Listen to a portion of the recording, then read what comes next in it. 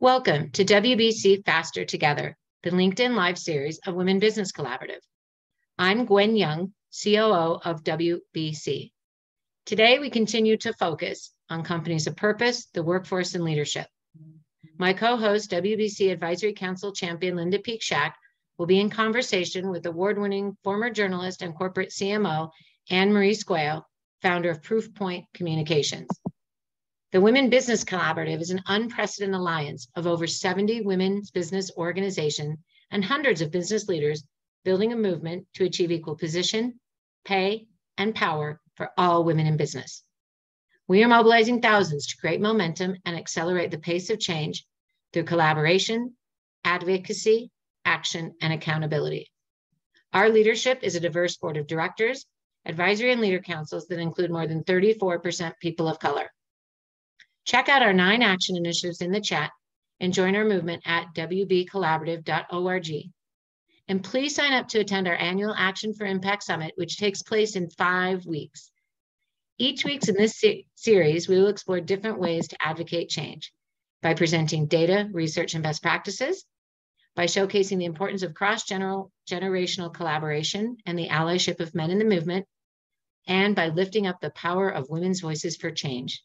So Linda, let's get started. Thanks, Gwen. I am so glad to welcome today Anne-Marie Squeo. Anne-Marie has done it all. Her business journalism has won the Pulitzer Prize and the Loeb Award for her work with the Wall Street Journal. Her corporate CMO and communications work has been lauded by Forbes and PR Week, and she's the founder of Proofpoint Communications. She's here today to talk about her philosophy of companies of purpose, how to communicate and integrate purpose into corporate culture, as outlined in her Fast Company article, which was one of the 10 most read articles of the past year. Anne-Marie, welcome to WBC Faster Together. Thanks, Linda. It's great to be here. Well, before we dive into your article, which, by the way, is entitled Employee Engagement is Out, This is the New Goal, tell us why you wrote it, why you think it resonated with so many readers. Yeah, no, it's, I think as a former journalist, in terms of communications marketing leader, I'm fueled by the importance of transparency, accountability, and dialogue.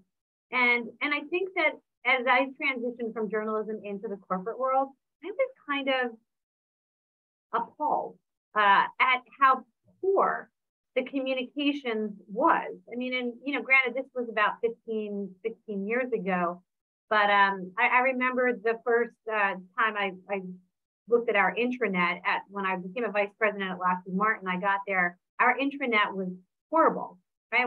This is a business with like new leadership, new external challenges, going through a reorg, layoff, all the stuff. And we had nothing on our intranet to communicate to employees.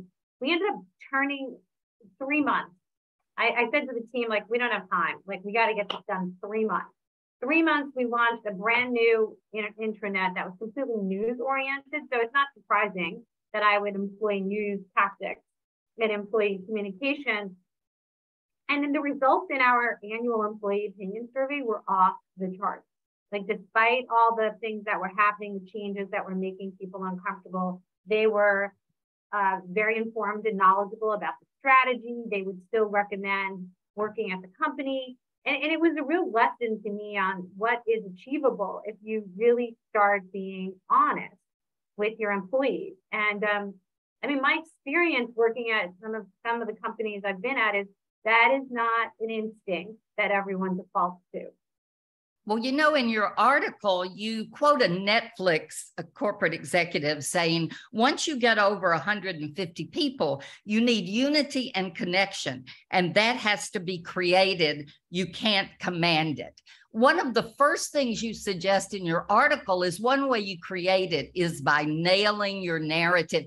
And you say that leaders should capture their company's purpose in 30 seconds. Now, most people don't do that. So how do you help your clients? How do you help other team leaders do that?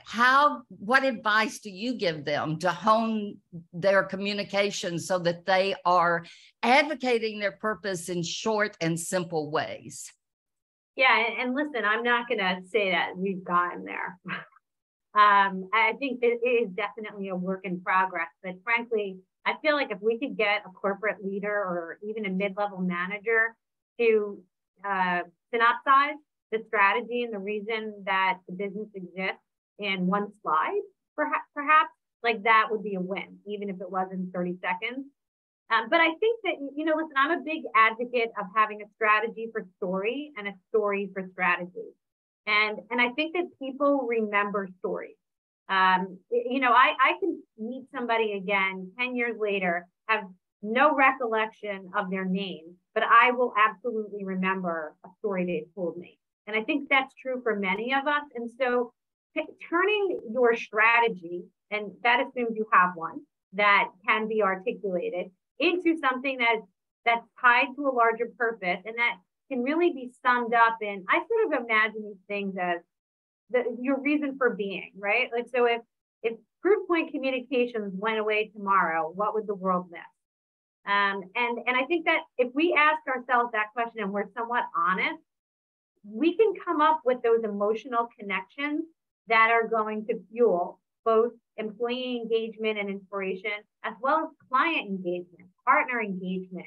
It plays out on Wall Street. I mean, we're in the midst of this massive change in corporate life, right? Where corporations have had to take stands on political or societal issues that they had previously really tried to stay away from. They are caring about stakeholders beyond just shareholders. Everybody needs that story, and they need to hear it pretty quickly, right? Because on any given day, we all have tens of thousands of messages bombarding us that we're maybe not even aware of. So if you want to catch somebody's attention and get them interested, you've got to be able to do it quickly and succinctly. Is there an example from one of your corporate experiences or from another company that you could give us that you think a CEO and the leadership team did well? Yeah, it was funny. When I was interviewing at Netflix, one of the things that I was told was, and I think it was, let me say it and then you can tell me what you think of it. But it basically was, we operate at the intersection of renegade and reckless. We never want to be reckless, but we always want to be renegade. And like it truly in that 20-second in comment, I was like, oh, I get it. Like I completely get how the company thinks, what the strategy is to always be pushing the envelope, but not quite be reckless about how we do it. And I think that if companies spent more time, if leaders spent more time figuring out like what is the crux of what we're doing, what we're trying to achieve here, then they would have such an easier time. And when I think about positioning and messaging, Linda, I always start with the so what, right? And it's a carryover from my journalism days when people would call and pitch us stories, and I would always be like, so what? But the so what is really the positioning, right? Why should the world pay attention to you and your message, your narrative? And then I go into sort of the macro environment, right? So like, why are we having this conversation now? You told me that this is important, but why is it important right now? And why should I listen to you? And then we go into kind of why should I listen to you about it? Like, what's your differentiated position on this topic? And then what am I going to get out of it, right? So like I once had an executive coach who always talked about the WINS, like what's in it for me. I forgot what it was. Anyway, I screwed that up. But anyway, the idea is what is the customer getting out of it? And or the employee or the shareholder or the partner, right? It's the what's in it for me positioning. If you write those messages out against a big idea like the so what, you probably have 7 or 8 sentences that you can then support with facts wherever necessary. And that is your 30-second elevator pitch. Now, I said it really quickly. It is not easy to do. But no, I know. And it's why we have so many generic messages that sound alike coming out of corporations, right? Yeah. And I just started working with a CEO who was like, everything sounds like corporate speak to me. And I was like, this is funny because you are like literally the CEO. And so, but in her words, I don't want to sound like that. And I think that is the challenge for all of us, you know, as leaders, certainly as communicators, is to stop sounding like robots and actually start talking in ways that connect people, give people excitement and emotion, and don't sound like, you know, somebody just like a robot wrote it. Yeah, well, that takes us to some of your other recommendations in your Fast Company piece. Your second one is start with trust. And I was fascinated with the example you gave, having come out of the corporate world, that that if you have trust, there are many people who know what the quarterly earnings are going to be, but we rarely see someone trading on that information because there is trust. You've written about trust, how hard and how to tell who you can trust at work and how to build trust. Tell us more about that.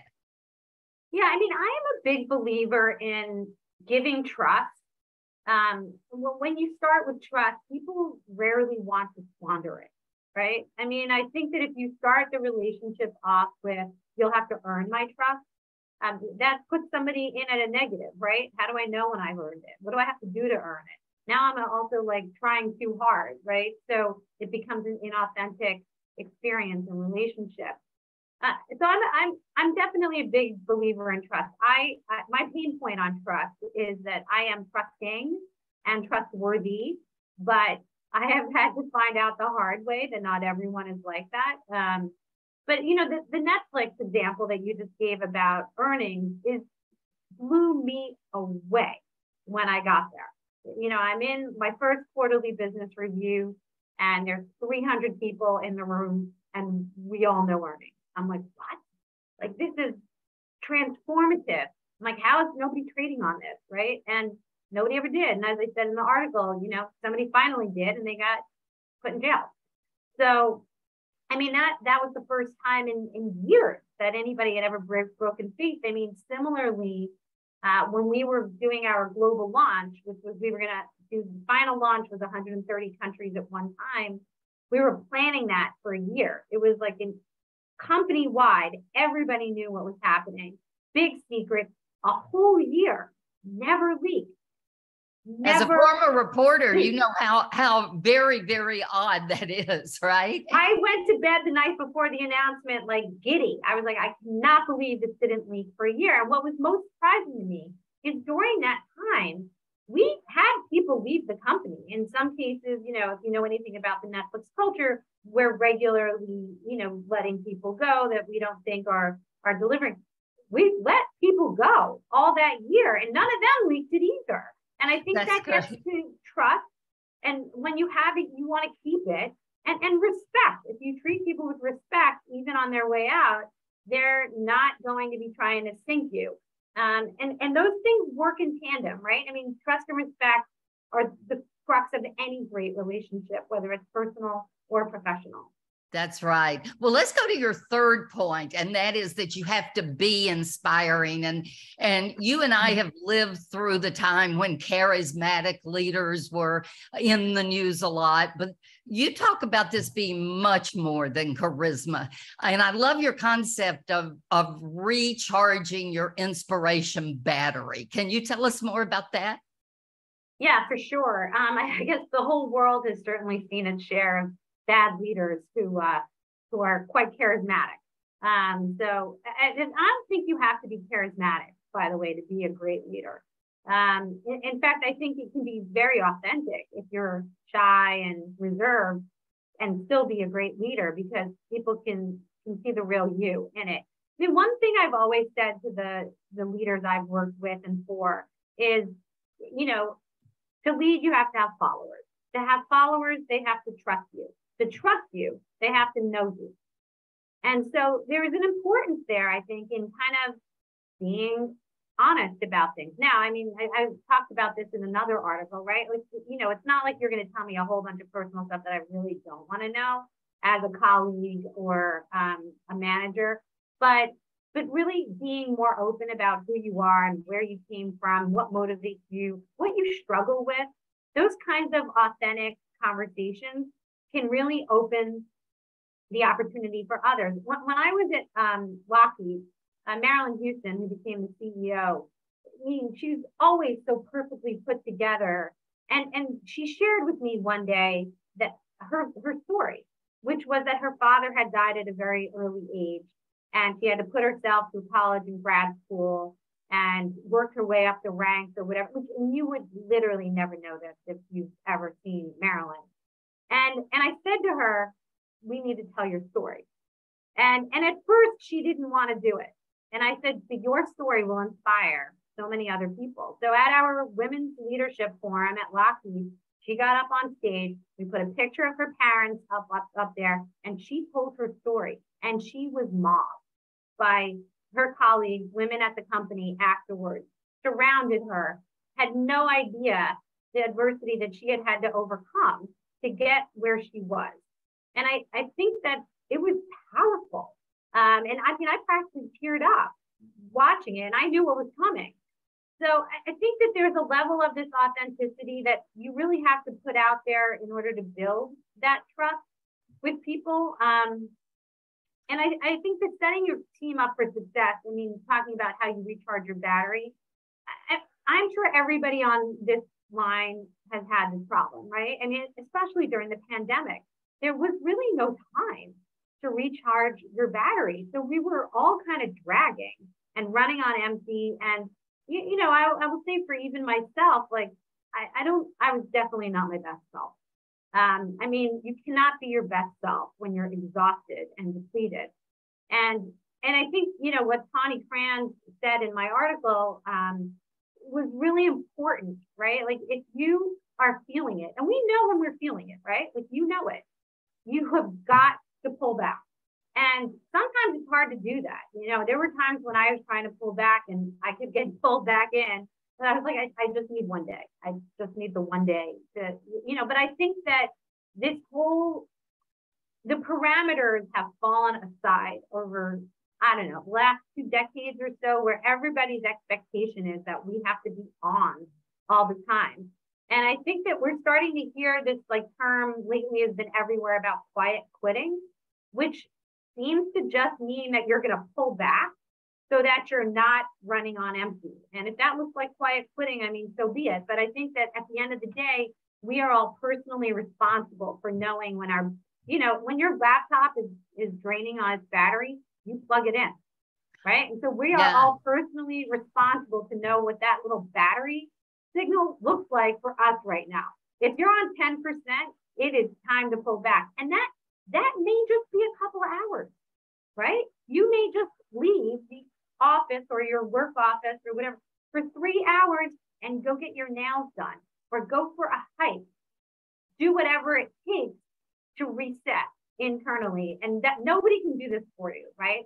Well, and you know, you talk about modeling that behavior in your next recommendation to emphasize well-being, yours and theirs, right? And I think what you're urging is 2 things: to use your personal story to inspire and to model that behavior of recharging.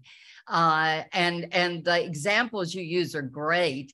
I don't want to run out of time on your recommendations. So the next one is create growth opportunities. And I love some of the examples that you have used in your corporate life. Can you talk a little bit about how you gave growth opportunities in support of the company's purpose? Yeah, absolutely. I mean, it was interesting. I was doing some research for a client the other day, and I tripped over this LinkedIn, their global talent trends report from this year for 2022. And the #1 way to improve your culture is professional development opportunities. 59%, I believe, of the people who the survey. And for them, you know, they're using all the data on LinkedIn as well. So it's good that I can plug them since we're here on LinkedIn Live. But and 59% said professional development opportunities. So I mean, it's interesting. When I got into corporate life, I really started thinking as a manager. I really started thinking about how do you develop talent? It turned out to be something I really love. I love helping young people reach their goals, but I also really help taking somebody who might be a little stuck in their career and figuring out what's your next great move, right? You don't have to be stuck in this job. And so I'm a big believer in you either play to your strengths or we stretch you in a new direction. And which of the two do we want to do? And those are conversations that you have with people. I had this young woman, she was probably 2 years out of college when I started at Lockheed, and she was incredible, but she didn't really even know how incredible she was. And at one point we had this really challenging program, this ship program with the Navy that had a lot of issues. And I said, you're going to probably take the lead on this program as a communications person. And she was like, no, I am not ready. I'm like, yeah, you are.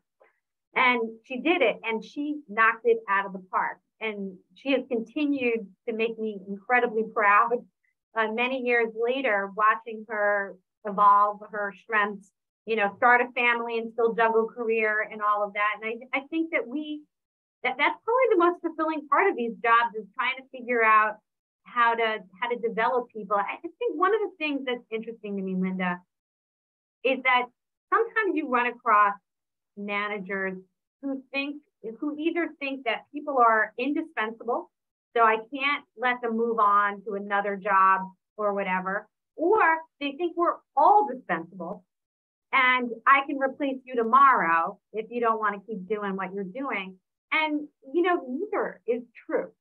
None of us is indispensable or dispensable. And I think that the real challenge and beauty of being a great leader is understanding that, right? Like, you've got to let your best people go and grow, and you'll find someone else, right? Maybe you're somebody better. It just takes a little effort to look for them. That's right. And that leads us to your final evolve the culture. And we'll just close by saying that one of the things that you emphasize is that culture change starts at the top. And you've given us such great examples of how cultures of purpose can be developed. And I want to thank you so much for all these practical recommendations that I hope our audience can use right away. And for those of you who are interested, we have dropped the Fast Company article into the chat. And if you want to know more about Anne-Marie, you can go to her company, Proofpoint Communications. Thank you so much, Anne-Marie. Oh, thank you, Linda. This was great. And Gwen, what's on tap for next week?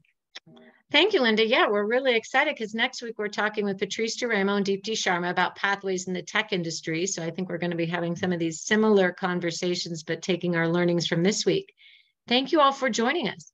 We invite you to wbcollaborative.org to learn more about WBC's initiatives to increase women in the C-suite and in the boardroom, to address underrepresentation of women and access to capital in certain industries, and to advance a pipeline of women leaders to bring gender, pay parity, and diversity, equity, inclusion to the business landscape.